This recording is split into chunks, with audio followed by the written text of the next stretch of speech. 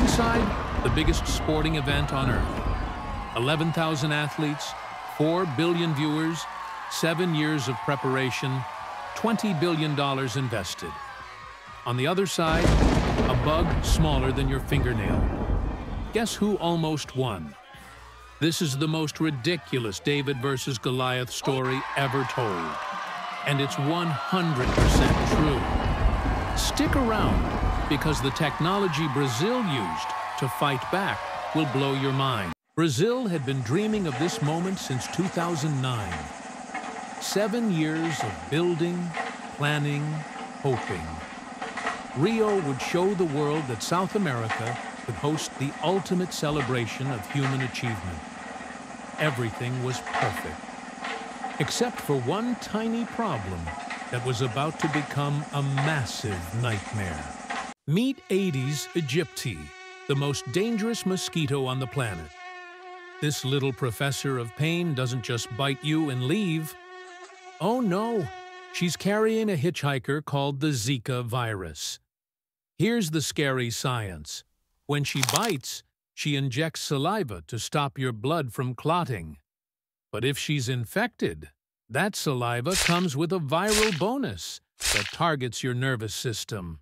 By early 2016, Brazil had a problem.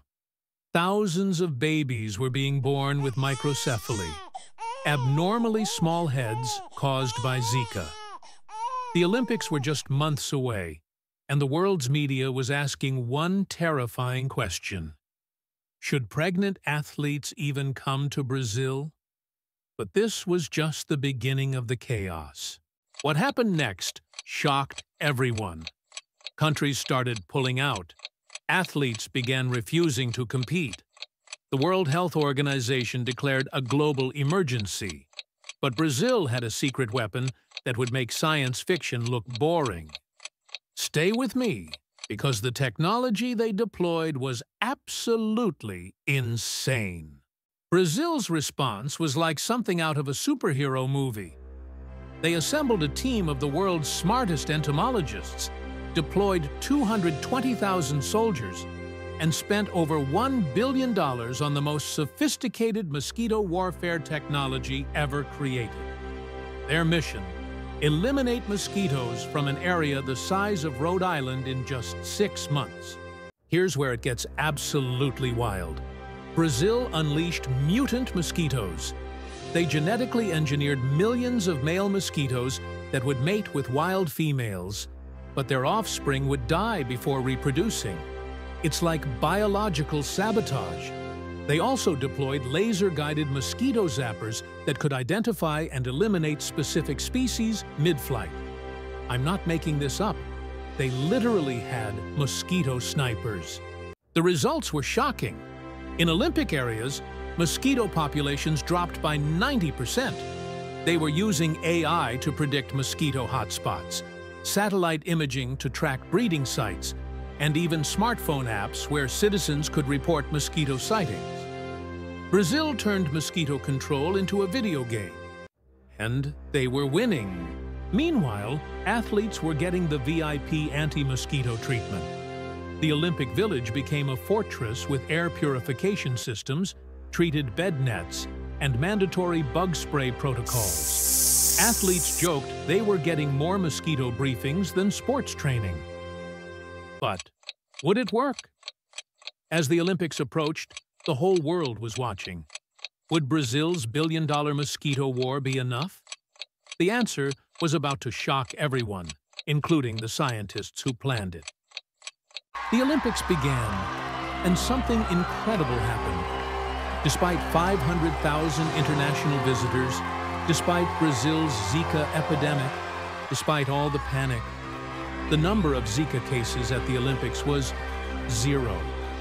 That's right. Brazil's mosquito army had been completely defeated by human technology and teamwork. The real Olympic champions weren't just the athletes. They were the scientists, engineers, and 200,000-plus workers who proved that human ingenuity could defeat nature's smallest threats. Brazil didn't just host successful Olympics.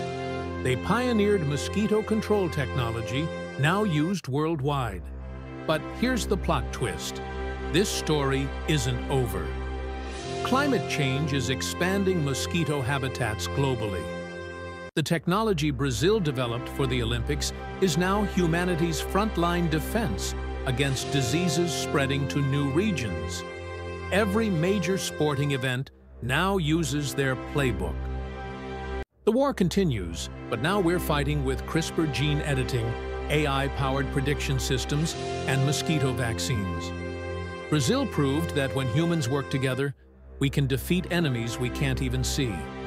The next time someone tells you size matters, remind them about the day mosquitoes almost beat the Olympics and lost.